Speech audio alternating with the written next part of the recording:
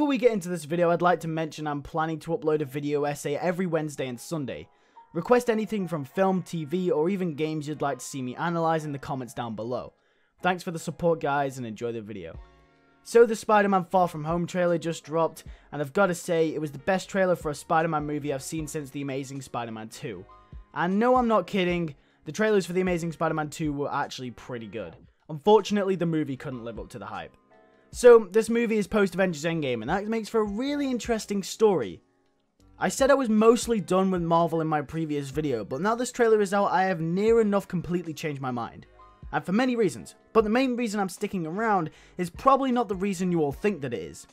You probably all think I really like the direction they're taking the MCU with the whole multiverse route, and you would be right, as I really do like that idea, and I can't wait till they explore more of that in Far From Home. But the main reason that I'm sticking around for more movies to come in the MCU is because of one sustaining character, and that is Peter Parker himself.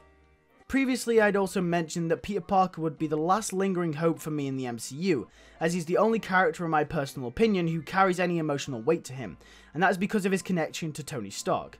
Even though this was the case for me personally, Marvel really did look like the direction they were heading were to make Captain Marvel the face of the MCU, and I was originally really open to that idea, but after I saw the Captain Marvel movie and her in Endgame, not only does she have the worst setup to become the face of the MCU, I also really do not like her character at all.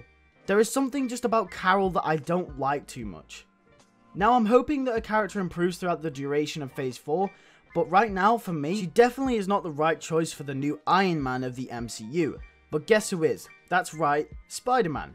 Now a lot of people will be annoyed that Peter is labelled as the new Iron Man by a lot of people, and even in the Far From Home trailer itself, but I'll explain as my closing point to this video why this isn't such a bad thing and definitely isn't what you think it means. But first, let's explore the idea of why Peter is the perfect choice going forward to be the face of the MCU after Tony Stark.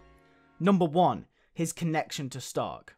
What a better way to carry the emotional weight of the franchise forward than to make the new face of the MCU the very literal person Tony Stark saw himself in and had faith in.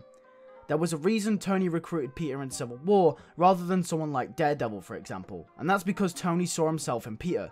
Tony saw a smart kid who just wanted to do the right thing, which is a similar set of morals to what Tony has.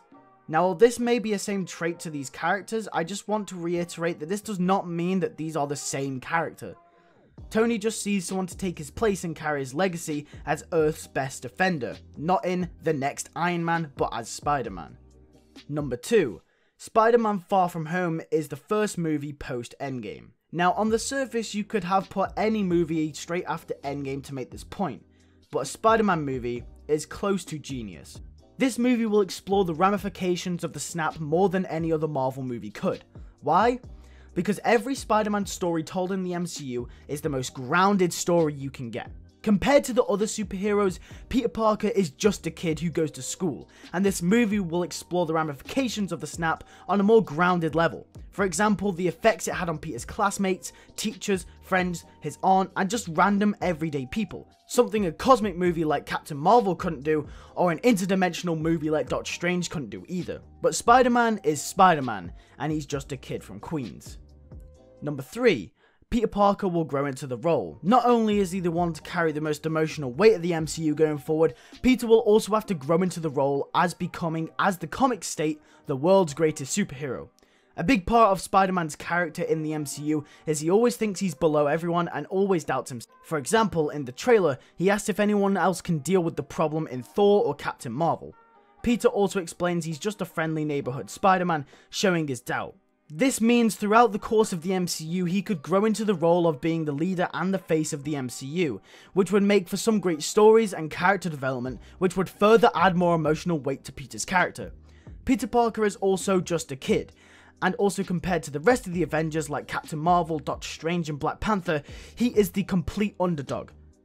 So to see him rise to the top and become the greatest superhero the world has ever seen since Iron Man would be fantastic to see. Now the problem with giving the role to someone like Captain Marvel would mean that she's already, other than Thor, the most powerful Avenger. She has nothing to prove, nothing to show. Everybody already knows what she can do. But Peter has to work for it, making a more satisfying face for the MCU and a more satisfying character arc come the end of Phase 4, 5 or 6. If the team at Marvel Studios decide to go down this route, it would make Spider-Man the greatest character the MCU has ever seen. Now let me cover why Peter won't become Iron Man Jr. Iron Man is Iron Man, Tony Stark is Tony Stark. Tony Stark is not Peter Parker, and Peter Parker is not Tony Stark. One thing that people don't seem to understand is that Peter will be taking Tony's role as the face of the MCU, not becoming the new Iron Man, even though the trailers might make it seem so. Peter will be Spider-Man, and that is that. He will take the role, but will not be Iron Man Jr. Now maybe Peter was kind of in Iron Man's shadow in Civil War / Homecoming, but this isn't the case anymore. I'm sure as Phase 4 goes on, Peter will not be referred to as Iron Man Jr., and it's nothing you need to worry about. So don't worry about that, Peter is simply just going to become the face of the MCU. Plus, Spider-Man is already the face of Marvel Comics. He is the world's most popular superhero alongside Batman and Superman, so it just makes sense for Spider-Man to become the face of the MCU going forward. And that is why Peter Parker is the most logical person to be the face of the MCU. Now I'm thinking of expanding and doing more video essays about a variety of topics, films, and TV shows. I love doing MCU stuff as it's my favourite film franchise of all time, but I like to diverse now and again. I have a video essay planned about Benedict Cumberbatch's Sherlock Holmes, and I'm also interested in doing a video essay on the Clone Wars TV show. But that's for the future as of now. Request anything you'd like to see below. My next video that will be released on either Sunday or Wednesday in a week's time is a video about Spider-Man 1 and Spider-Man Homecoming and comparing them. I'll also be collabing on Jack from the Mad Pizza on that video as well. Also expect an in-detailed Avengers Endgame review soon in the next month or two as well. Remember to hit that subscribe button and stay tuned on Sunday for my next video. Thanks for watching.